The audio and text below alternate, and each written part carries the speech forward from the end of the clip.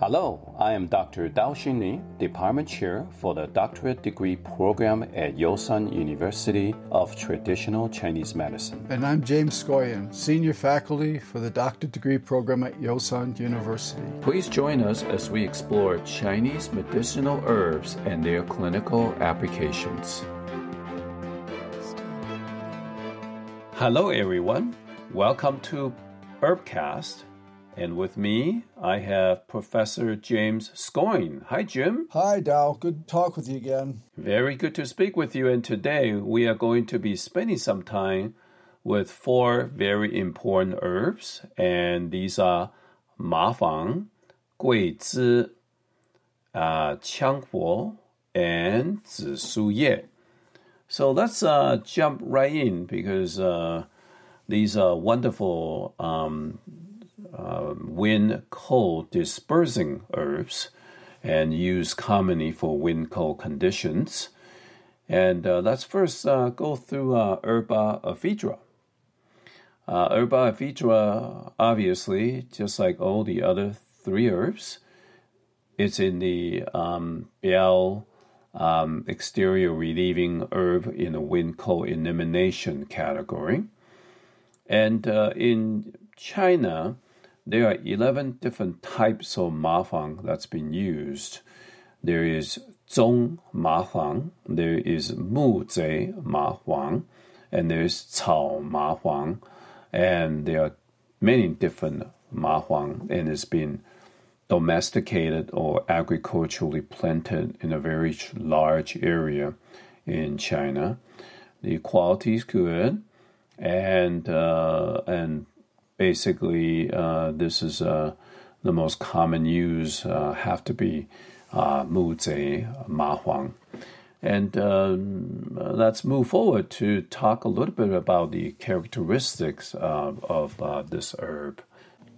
Yeah, Ma Huang is an herb which is pungent in taste and bitter. It's a warm temperature herb and opens into the lung and bladder channels.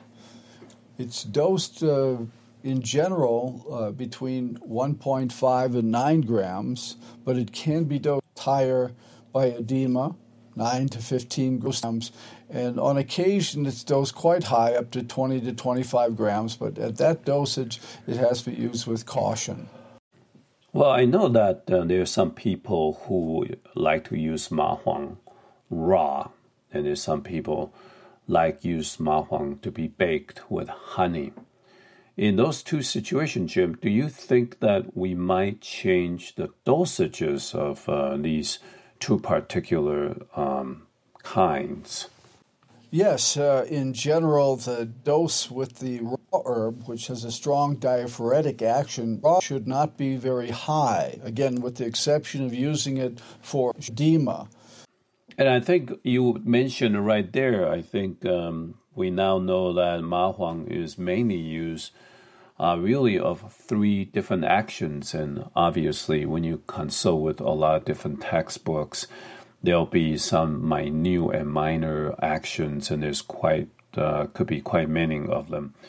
But I'm going to focus on three of them. The very first one is that it has a diaphoretic function or sweating function. And that sweating function helps to relieve Biao syndromes. And the second action is that it does have lung dispersing and as well as asthma calming or elimination action. And the third action is that it benefits the water. Another word to put that is diuretic, and it helps to reduce swelling. These are three main different actions that we have. So, Jim, what are some of the indications would you use it for? Well, it's used as a main herb in formulas to dispel the wind cold and treat symptoms like general body aches, muscle aches and pains with an acute condition, fever and strong shivering sensation or an aversion to cold. It's also particularly used when there's no sweating as part of a wind-cold pattern. But it also is used for lung-specific symptoms like a cough, a relatively acute, strong, productive cough with thin white mucus. It's also used, as you mentioned, for affecting the lungs' ability to control respiration. So it's used for dyspnea or difficulty in breathing or shortness of breath and asthma, a main herb for asthma.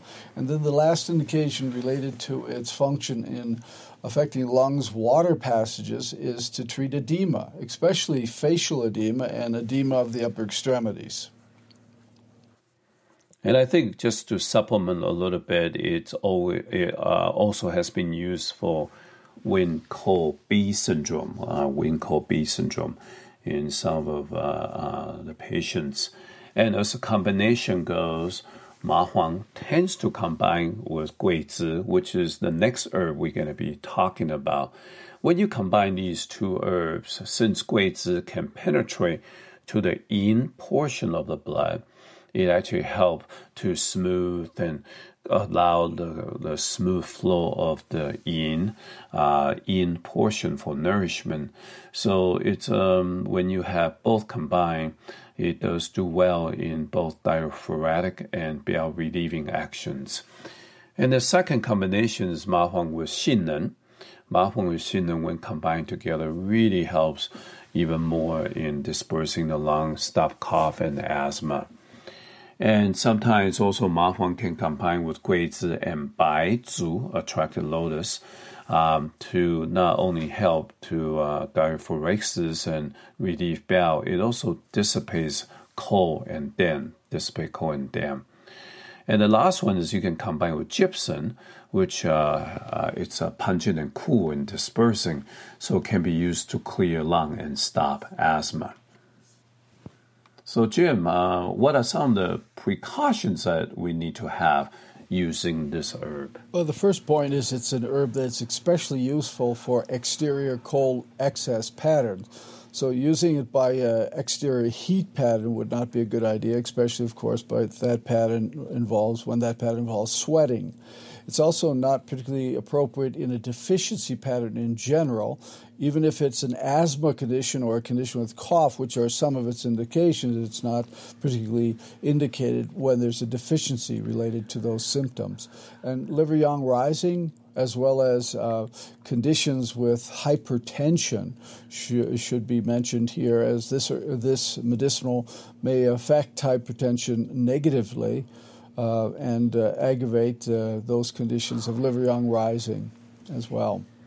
Yeah, I would add on to it. It's also with the liver yang rising, also heart fire situation of insomnia.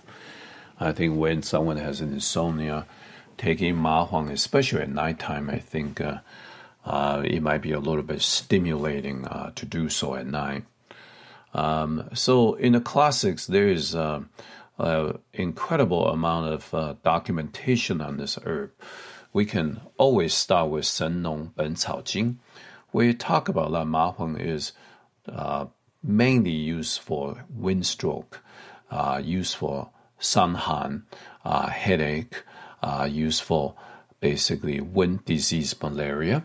And it helps to relieve the bowel, sweats, gets rid of heat and pathogens, help to stop nausea as well as asthma, as well as cough, gets rid of cold and heat, and breaks up zhenjia and any kind of tumor. So that's what we talk about in Shen Nong Ben Cao Jing. And Min Yi Bie Lu, add on to it, talk about how this herb is wonderful in relieving coli or fascia tissues as well as muscles. Ben Cao Gang Mu talk about how Ma Huang is the lung's main herb and used a lot in pulmonary and lung issues. And we see in Zhang Zongjin's book of Sanghan Run, where you talk about when you don't have sweating, then you use Ma Huang, and when you have sweating, you use Gui Zhi. So these are just some of the classics that I would like to share with you.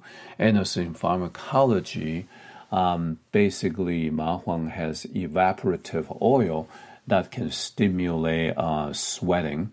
And we have seen in certain high temperature in people with Ma Huang, utilize of Ma Huang can actually increase secretion of the sweat glands. It also stimulates the heart function and obvious diaphoretic functions. And Ma Huang also being used to stimulate the heart, contracts the blood vessel, raises the blood pressure. So I think people who has excitability, insomnia, as well as hypotension is something you really want to use with care. So this is basically what I can find in classics as well as in pharmacology. Jim, do you have anything else to add about this herb? Oh, just to underline it, it's a main herb for, again, lung function, for exterior conditions involving wind and cold. Just repeating those two key points for the listeners to understand. Otherwise, there are numerous additional actions, and we'll leave those for the moment and go on to the next herb. And that Gui Zhi is our next herb. It's another wonderful herb and used quite extensively, just like Ma Huang, used for wind, cold conditions. Gui Zhi Remulus cinnamomi, it's basically produced and created, domesticated in Guangxi, Guangdong, and Yunnan, Fujian provinces, especially the mostly seen in Guangxi province, and is basically harvested in the spring and summer.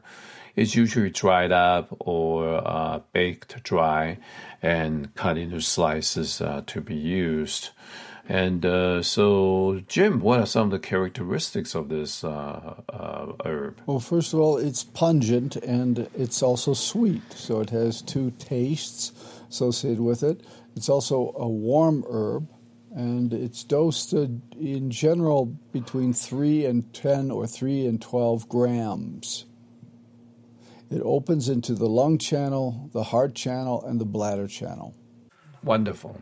And as for action goes, there are 3 main actions, kind of similar to Ma Huang, but different in the sense that Ma Huang is much more lung-oriented, while Gui Zhi is much more systemically oriented. It goes into channels and collaterals, and it can go to the way portion, it can go into the in portion. It's a very versatile herb. You can use it as a carrier to bring other herb effect to a particular location that you want to treat. So the very first action is that it disperses wind cold. And the second action is that it warms up the channels and it dissipates cold. And sometimes some people say that channel, that word channel in Chinese is the same thing as menstruation. So it's not just warming up channel, it's also used to warming up menstruation. Another way to say it is that it actually is used for menstrual hormone-related body aches, that kind of stuff, as well as dysmenorrhea issues, which Jim will talk a little bit about. And the third action is that it can raise, it can open up yang qi and help the bladder's hua qi function, which helps the bladder in its diaphoresis function and help promote basically urination. And so let's move on to indications. Well, this is an herb which complements Ma Huang in a condition of exterior cold excess.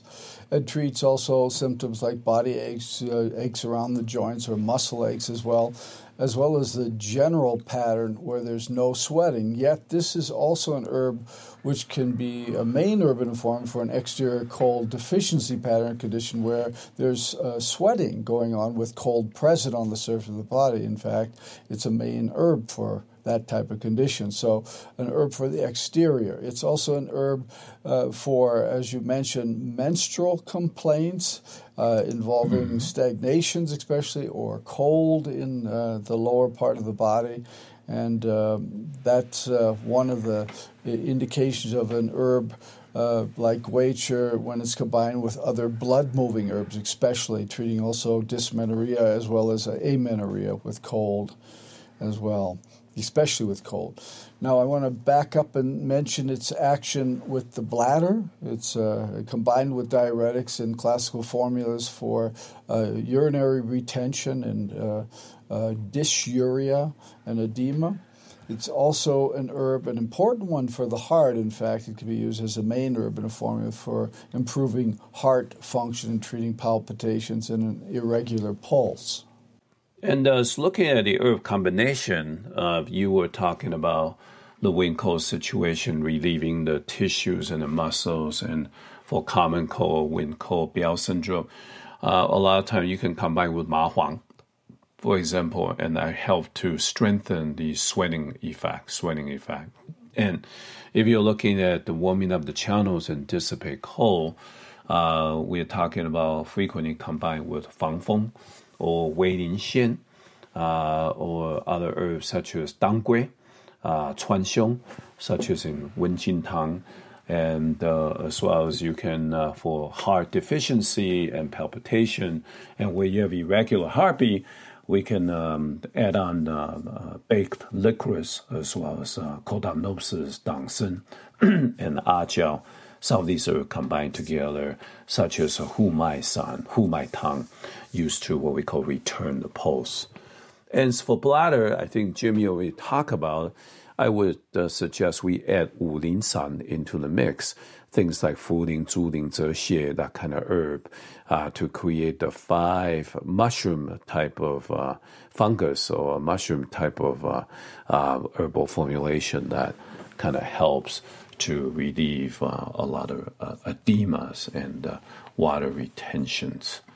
So, Jim, is there any caution that we need to have with this herb when we use it? Well, one would be it should be used with caution or with other herbs to balance its action when there's a heat condition, for example, a heat condition on the surface of the body, because it induces heat, so to speak, or it has a warming nature. So should be used with caution when there's an external heat excess, or even if there's a yin deficiency condition as well.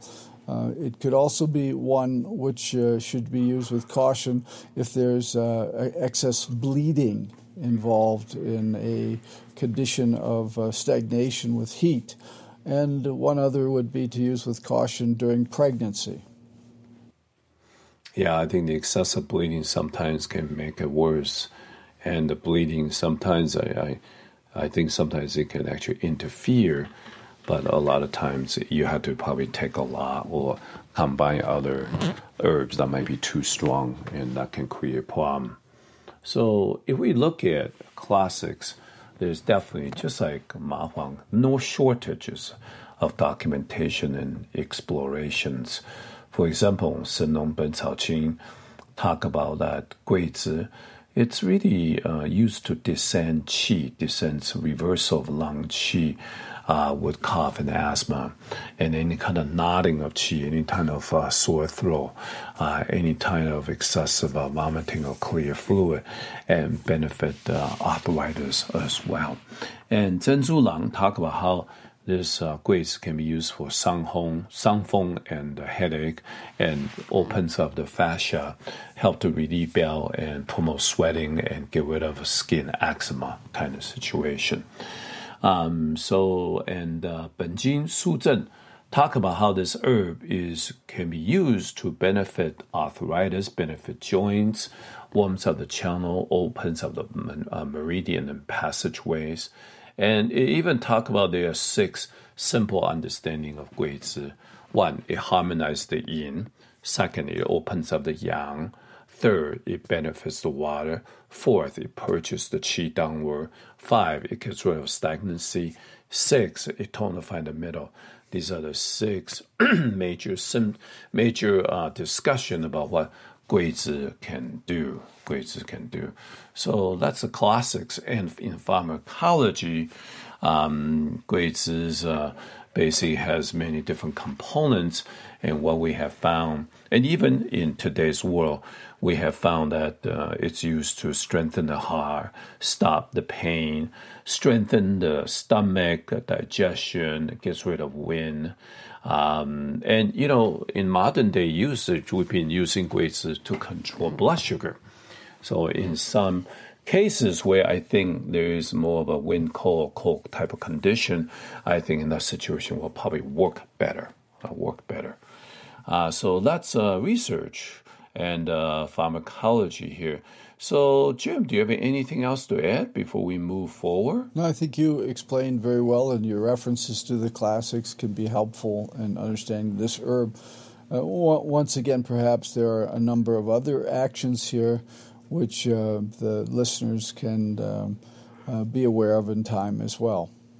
Wonderful. Then let's go on to Qiang Huo, Notopterygium incessum. Qiang Huo is basically we are still in that wind cold elimination area here. And this Qiang Huo is originated and produced broadly in Sichuan province, in Gansu province, in Qinghai, Shanxi, Yunnan, so quite a bit of places that you will see Qiang Huo grown. Basically, it's insects and bugs really like this herb. So what you wanted to do is clean this up, wash it clean, and bake it dry in low temperature, and maybe even process it and put in a dry container. If you don't put in a dry container, you're going to get some parasite very, very quickly. So let's go to the characteristics. Jim, maybe enlighten us on this herb and how this herbs might be different than the previous two. Well, from the taste, it's also pungent, as all of the herbs in this wind, cold, exterior relieving category are.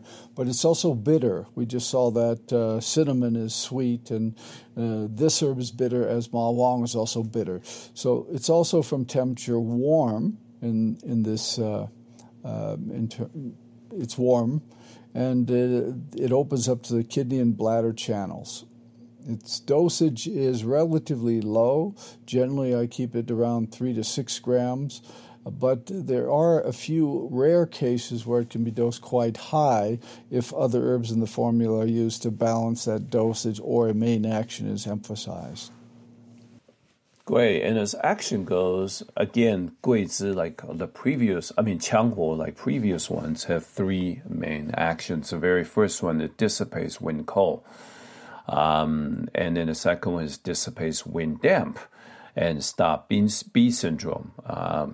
And then the next one is that it is very good in stopping pain. It has a certain amount of pain management action and function. So, Jim, how would you use this herb? Well, in a wind-cold condition with general symptoms and signs like body aches and posterior neck pain and occipital headaches in a classic wind-cold pattern where the Taiyang channels are affected. Taiyang channel means bladder channel in this case. I would use it for that. In the case of wind and damp, reiterating neck pain, for example, when the back of the head is affected, the posterior neck aspect, and even upper back pain.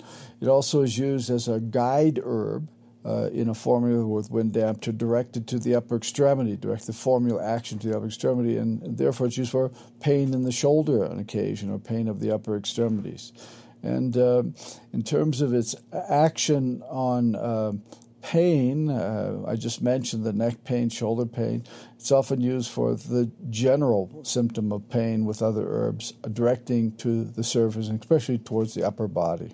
So that's wonderful. And then, of course, there's a contrast to more Du Huo, which is for more lower part of the body, which we'll discuss that herb much later. For wind cold headache, Qiang Huo is actually a very good herb.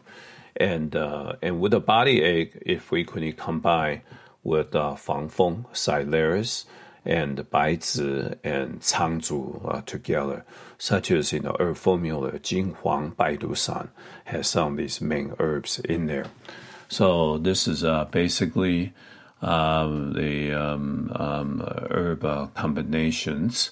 And so, Jim, how would you, is there something we need to be concerned when we are using this herb? Well, there's 2 indications that I think of, and one is to be cautious when there's a deficiency, especially a blood deficiency when using this herb. It is pungent and warm and has some drying properties related to it. It's also an herb that shouldn't be used in a large dose if there's a spleen and stomach deficiency, as it may cause or induce vomiting.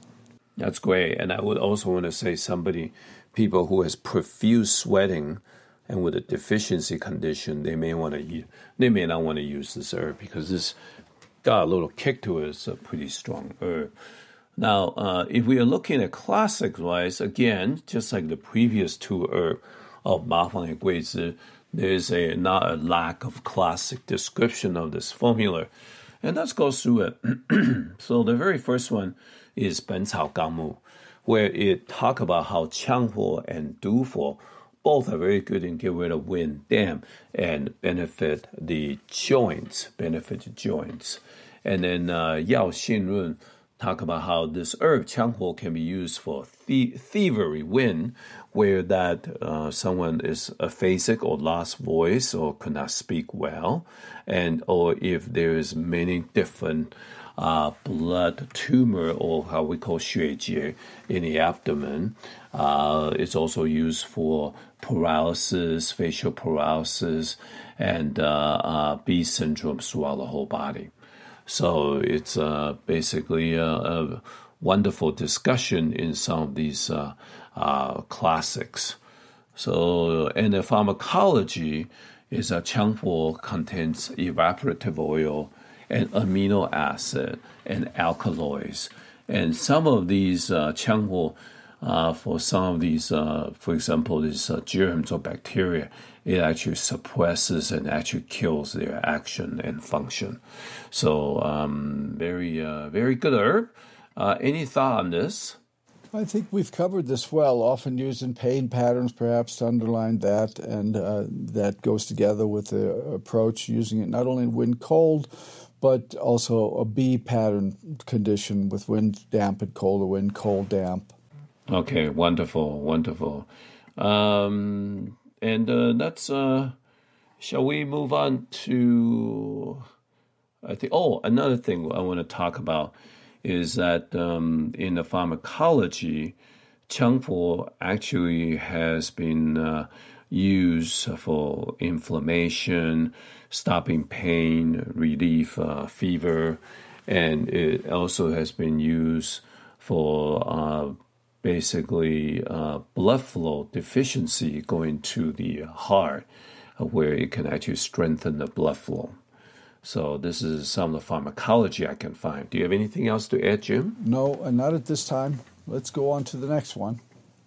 Okay, let's go to 紫苏叶. 紫苏叶, just like the previous three herbs, but now we are really, besides this in the category of wind cold elimination, it now has other function. The other herbs kind of different than this one. First of all, the 紫苏叶, it's a beautiful herb. The leaf is quite purplish, and I really enjoy looking at and playing with this herb.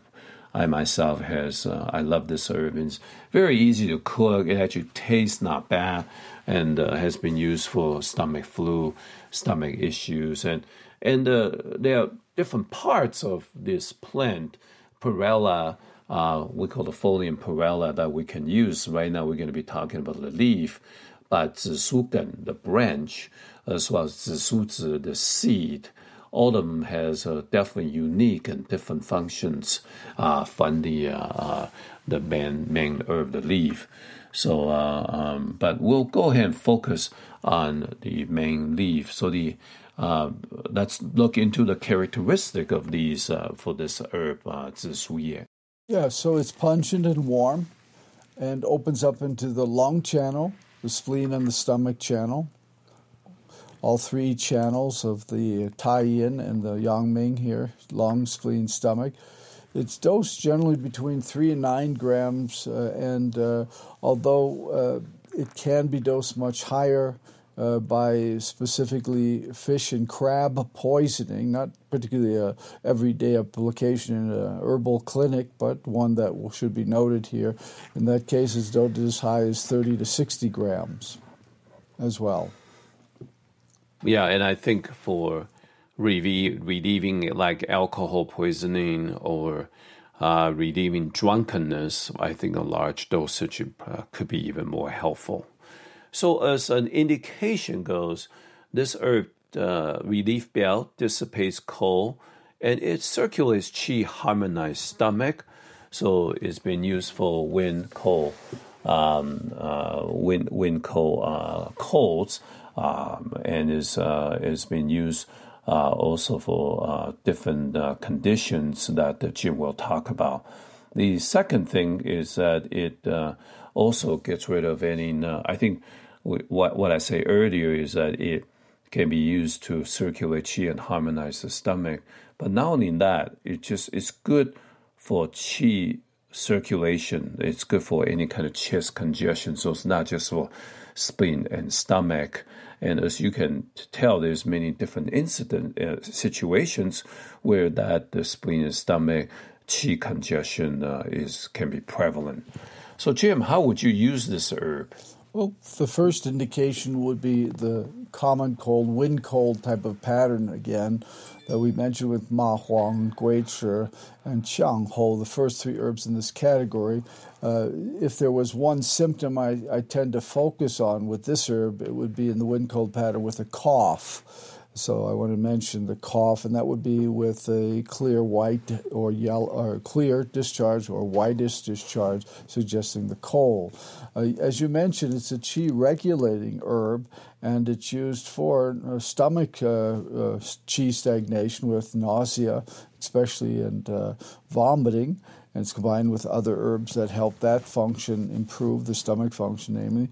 But it's also, as you mentioned, a good herb for moving the qi in other cases. In fact, it's used in an application for qi stagnation that essentially leads to a phlegm or fluid and phlegm blockage in the throat, leading to a symptom like globus hystericus or a feeling of something stuck in the throat, as well as perhaps some distension and blockage sensation in the chest. That's great, Jim. And then basically, when you use the tree coal, frequently we combine with Xinren and Qiang Huo, especially when there's a cough situation, such as in Xin Su San. And then if you have qi stasis in the chest, as well as in the mid-gastrin, we usually would combine with Xiang Huo and Chen Pi, such as Lu Su San. And if we are treating for just spleen and stomach qi stasis, and if we are looking at quite a bit of heat symptoms, but maybe we can combine with Huanian Coptitis to help to treat this congestion of spleen and stomach qi. We can also combine with Banxia and Hopu and use for qi stasis and when there's phlegm involvement. And as for nausea and vomiting due to pregnancy, we frequently combine with Chen Pi and Salen, which is very good in stopping nausea and cough, but it also calms the fetus. And now that Jim was discussing about the poisoning, or shall we say allergic reaction from eating crabs, for example, fish, causing abdominal pain and vomiting, we can, in that situation, combine with ginger and baizi into the mix to help in that situation. So this is some of the combination that we can use. And Jim, is there any kind of caution we need to talk about for this herb when we use this herb? I would like to mention two. One is for the pattern of exterior deficiency, where there is some sweating due to an exogenous factor on the surface of the body. And the second would be to be aware that a long-term use of this herb may lead to some depletion of qi or may lead to symptoms of qi deficiency. So it's, generally speaking, relatively safe to use this for shorter periods of time, but over a long period of time, especially when there's no longer pathogen just on the surface of the body, it should be restricted in its application. And very good. And in the classics, again, there's not a shortage of explanation. And I think one of the main description about this herb came from this very famous physician named Daoshing Ni, where he described very clearly what this Zisuye is all about. In fact, to a point, I almost think that he really loved this herb tremendously. But let's talk about some of the classics where it discusses about this herb, such as 别露, where it talk about how this herb can dissense qi, gets rid of coldness in the middle jiao. And 本草图经 talk about how this herb can opens up the heart channel and benefit in spleen and stomach. And 本草纲目 talk about this herb is used to circulate qi, opens up the middle, dissolve phlegm, benefit the lung, harmonize the the blood, warms up the middle, stop the pain, and it's good for stopping asthma, and also not the least good for calming the fetus. So quite a bit of discussion, but a lot of them all discuss its effectiveness, not just as a diaphoresis herb, but also what it does to the middle jiao. It's such a soothing herb in such a, shall we say, a not very non-toxic herb. That's why it's so safe to be used during pregnancy. And in pharmacology, this herb basically has antipyretic effect. It stops fever, also calms and have antibacterial effect. And it also help to basically, as I say, using nausea in a pregnant woman. It also facilitate peristalsis of the intestines in a rat model. And so this is just some of the things I can find in pharmacology. Jim, do you have anything else to add? No, I think you've added quite a lot of information here. I appreciate that.